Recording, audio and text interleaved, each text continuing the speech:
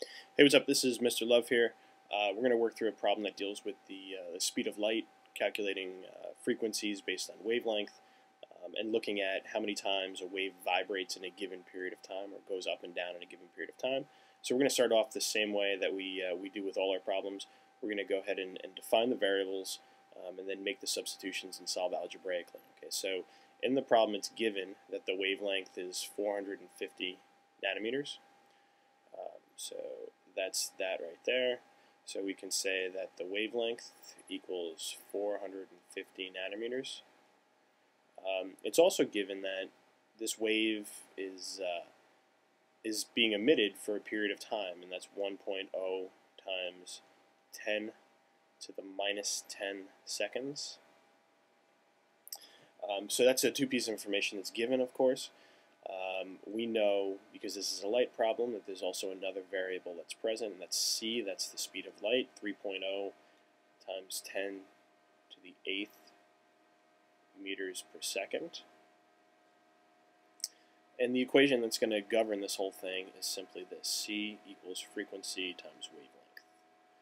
Okay, so the first step here is the fact that realizing the fact that this is in nanometers, and you can't use that in this equation when we're talking about meters and seconds.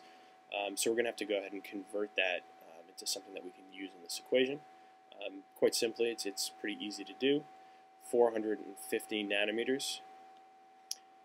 And you multiply that by a conversion factor, actually. So we know that there is 1.0 times 10 to the negative 9 meters in a nanometer. So what that is 1 nanometer on the bottom. So we can do dimensional analysis and cancel that out. And 1 times 10 to the negative 9th meters on top.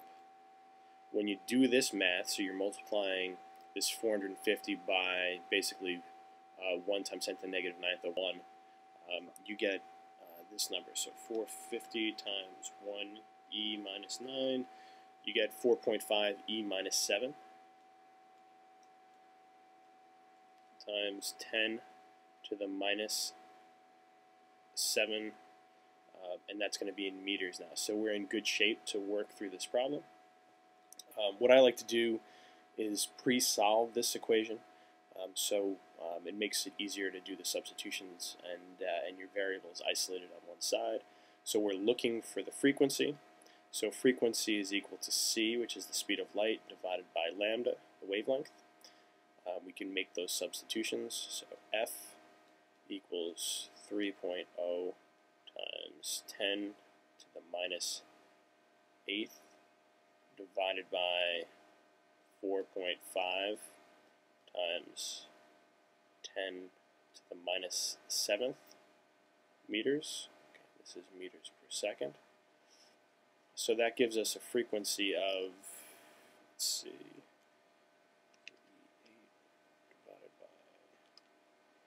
6.67 times 10 to the 14th. Okay, and the units for that is hertz. And that's also the same as per second. Okay, so you can use either one of those units. Hertz is per second. And so now the question is looking for how many cycles or how many times up and down in the wave train.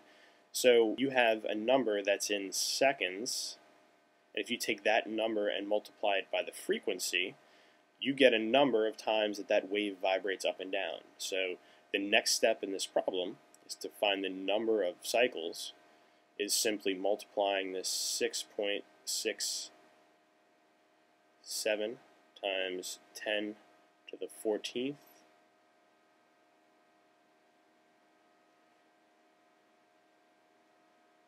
per second, okay, again hertz, times 1.0 times 10 to the negative 10th seconds.